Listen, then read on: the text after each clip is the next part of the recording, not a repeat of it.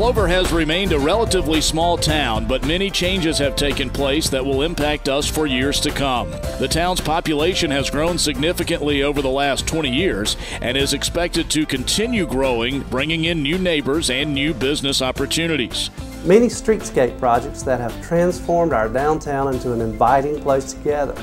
The alarm building purchase and renovations, the new fire department, the police department renovations, and our latest project, which will be our wonderful new Center Park, which will be a great place for years to come.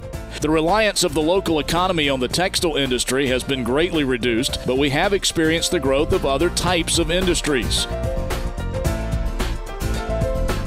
Clover's proximity to the rapidly growing urban areas of Charlotte, Gastonia, and Rock Hill provides a job market and creates external pressures for growth.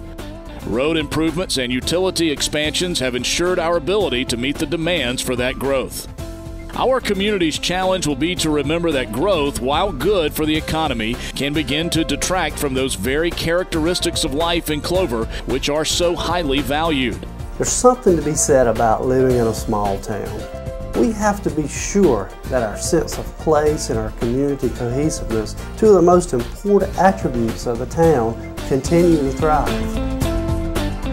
Now, no one can predict the future, but there is one thing that I'm sure of. After the next 125 years have come to pass, there will still be a lot of good people who will be calling Clover home.